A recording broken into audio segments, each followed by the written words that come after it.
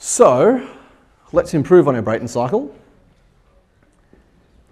And what sorts of things can we do with the gas stream once we've got our normal four-step Brayton cycle? Cool. Oh, sorry, and the things we're going to talk about are regeneration, which is capturing some of the exhaust heat back into the incoming stream. So that's regeneration. We're going to talk about intercooling. So doing AU compression in a few stages. We'll talk about reheating, which is doing your turbine in a few stages, and then put it all together and show you a cycle, a more advanced cycle than what you guys have seen. So that's the intention. Cool, so regenerator. So if you had tracked or you'd done a few examples from the Brayton cycle, I think this is the week for PSSs. Certainly I've done an example in class. You may have noticed that the exhaust temperature for the gas leaving a Brayton cycle is quite high. And so you say, well, what could we do with that temperature? What could we do with that hot gas to help improve thermal efficiency? And a regenerator is one of the things you can do with it. A combined cycle is another thing you can do with it, and we'll talk about that at the end. So what does that look like? We take the exhaust from the turbine. So this is back down to ambient pressures now. So the turbine, we can't use it through another turbine because we're at the dead state pressure. We can't get the pressure any lower, but it's still got some temperature in it. And so what can we do? We can run it back through a regenerator and put some of that heat after the compressor. Why don't we put it anywhere else? I think there's two other places we could put heat. We could put heat before the compressor, or we could put heat after the combustion chamber. So why have we put the regenerator between the compressor and the combustion chamber?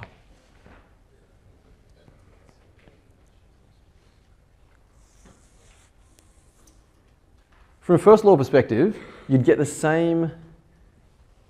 If you transfer the same amount of heat, from a first law perspective, if you put the heat in before the compressor, all the maths would work out exactly the same. But what would it do to the compressor?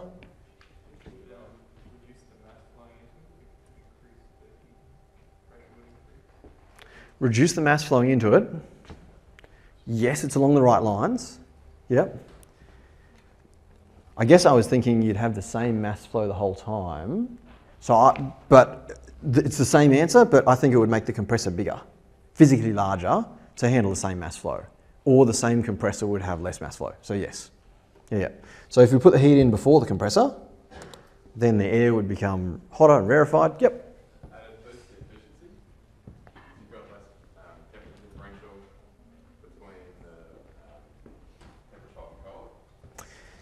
You're saying that because this temperature is more similar to this temperature, whereas this is a colder temperature, that the heat exchange would be more efficient. From a second law analysis perspective, it would be, but you'd actually find, because this temperature is lower here, you could get more heat. You actually get more heat transferred because you're transferring it to a colder fluid. So you get better first law efficiency, but the physical size of the compressor would have to increase, would be the main reason. We find that we can't put a regenerator between those two pipes because state point 3 is hotter than state point 4. After you've finished running through the turbine, your fluid will be, or in this case your gas, will be colder than it was at the start of the turbine, so you can't put a regenerator there. So you don't put it before the compressor, you'd have to increase the size of the compressor and get slightly less efficient compression. We regenerate between the compressor and the combustion chamber.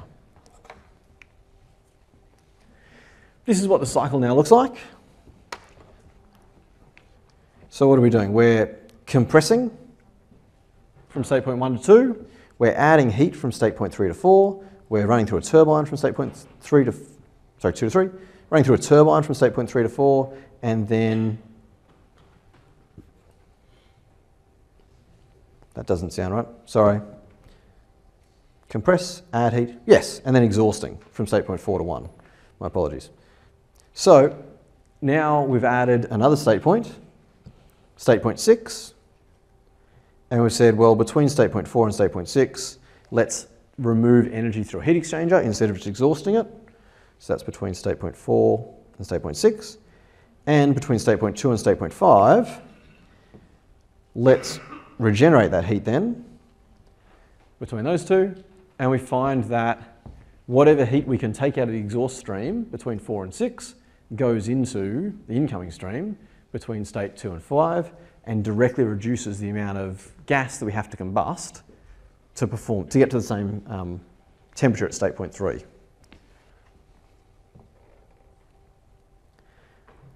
What's the limit of regeneration? How hot can we get state point 5 in theory?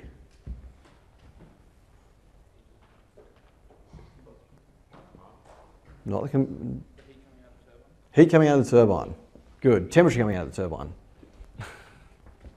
From a language perspective. So, right, the highest that 5 can get on this TS diagram, the hottest that we can get out of the heat exchanger must be whatever temperature state point 4 is. So you've come out of the turbine at state point 4, okay? That's the hottest that the fluid can leave the heat exchanger at state point 5. And so there's a 5 dash on the board there, indicating the hottest that you can get out of there. In actuality, it'll be something lower than that because you need a temperature difference to drive the heat exchanger. And so then we can define an effectiveness for the regenerator being how much heat did you actually regenerate through the regenerator divided by what would be the theoretical maximum heat you could regenerate through the regenerator, which becomes, what's that? State point 5 minus state point 2. So that's how much you actually regenerated, and then state point 4, or state point 5 dash, the temperature, enthalpy only being a function of temperature, 5 dash or 4, minus 2 being the maximum you could have done, and if you take Cp as a constant value, then you get that just in temperatures. If you're dealing with variable specific heats, you get a slightly different figure, although the more effective, the less that figure would change. So that's regeneration. What does that do to your thermal efficiency? Well, we find that when we didn't have a regenerator, you wanted really high compression ratios. The higher the compression ratio, the more the thermal efficiency. What we find with compression ratio when we've got a regenerator is, for high compression ratios, that temperature difference then starts to work against us. And so actually with regeneration, you can see these are, they go up as the pressure ratio reduces. So I think that's interesting. You also don't want to add a lot of heat because that makes your temperature ratio higher as well. And so you can see temperature ratios, lines of temperature ratio there, saying that a lower line of temperature ratio is better for thermal efficiency. But again, you don't want to be pumping cubic meters and cubic meters of air through your system only to burn a little bit of fuel. At some point, power output needs to be taken into consideration. But just interesting that from a theoretical perspective, things look a bit different when you've got a regenerator. Is that okay? Everyone good? Excellent. Cool. Another thing we can do, and this isn't just for the Brayton cycle, but this is compression in general, is rather than compressing the gas all in one big hit. So if this was from state point 1 and we went up to state point C, and this was an isentropic compression process, okay? What's not shown on a PV chart that I think kind of tells you a little bit of the story as to why this is happening is temperature, okay? So as you go from state point 1 to state point C, the temperature is rising a lot, and that's forcing the gas to be less dense because it's hotter, okay? So it's being less dense, and this is the work that you're doing is the work under that curve, the integration of the PV curve. That's the work you're putting into the system. So to achieve the same pressure, but with less work, what you can do is compress the gas some of the way and then cool it, say back to the original temperature. That'll increase the density, and then compress the gas the rest of the way, and you find you can achieve the same pressure at a lower temperature by putting in less work. Now, what that does is it sacrifices some of the temperature at the outlet of your compressor, so then you have to add more temperature by burning more gas to get the same amount of work out of the turbine, but work is expensive because to produce work, you know, we're talking about thermodynamic cycles of 35% efficiency or so forth. If you can save a kilowatt of work by putting in 1.2 kilowatt of extra heat energy, that's a good trade-off because your heat energy is easy to come by, work is what you want as your output in a power generation perspective. And indeed, if you could soak the compressor isothermally, which is what the Ericsson cycle uses, then you would follow the path of least work to achieve the same pressure. So in that case, your N value is 1. So PV to the power of N is 1 for an isothermal process. So that's intercooling. Intercooling is also used in cars, for example. So as a precursor to the Otto cycle or the diesel cycle, you compress your gas, then you cool it down, and then you compress it again, and then it lets you charge more gas into the same cylinder. Same sort of thing. So intercooling to reduce the work required to compress the gas. The same can happen on the other end. So this is between your turbines. Let me see. Yep, good. I've got a picture.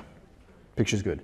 So rather than run through a turbine from the hottest point and the high pressure point to the lowest temperature and ambient pressure point in one big hit, if you take it through a high pressure turbine and then reheat it back up to a higher temperature, then take it through a low pressure turbine, then you find that you can get more work out of the system without increasing the peak temperature.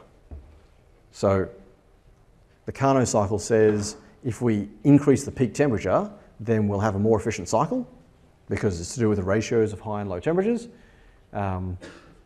We can't get past a certain high temperature because of material limitations.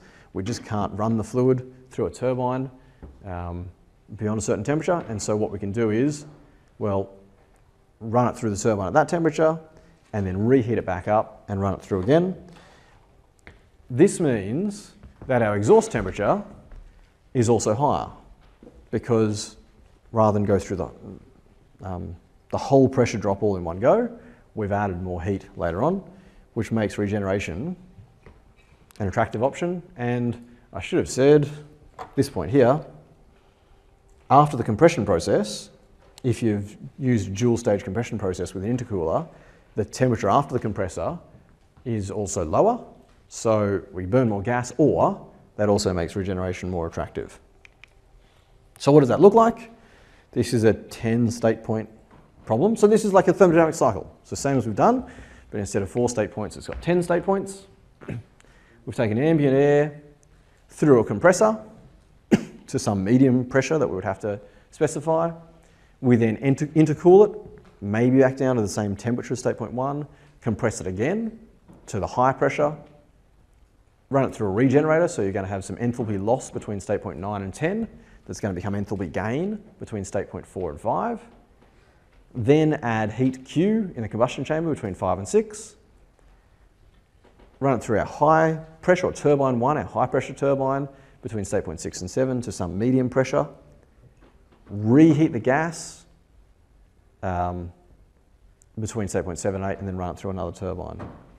What we find with the Brayton cycle is that the combustion is a lean combustion. So we don't add, in an Otto cycle, generally you're running close to generally burning about as much fuel as that air can allow you to burn. You're somewhere around that kind of figure. What we find with the Brayton cycle is you're generally running a very lean burn, and so there's still oxygen in the air after this combustion chamber, and so you can burn that again. So you just have another fuel ignition point and another, fuel injection point and an igniter in the reheater, and burning that takes it back up to temperature for turbine 2. So that's what that would look like if we had those. On a TS diagram, so what have we got? We've got some regeneration, state point 4 to 5. We've got heat in and then turbine, heat in, turbine, and down the bottom, compression, heat out, and compression. So that's what that looks like. Yeah? Intercooler is better for how a compressor actually functions. So, say, if it was just to use hot gas all the time, would that have a shorter life than having an intercooler working? Yeah, okay. So what does the temperature of gas do to the mechanical compressor? The actual mechanical compressor. Is it better for the lifetime of the compressor? That's an intercooler, not really. I think it's a good question, and I think it's a function of design as well as temperature. So I think you could design a compressor to work at high temperatures, but I think the materials would be more exotic. Maybe things would have to be thicker because, you know, I know metals get softer at high temperatures. So, No, with cars, you don't want the compressor out to get hot. That's always heat shielded. yeah.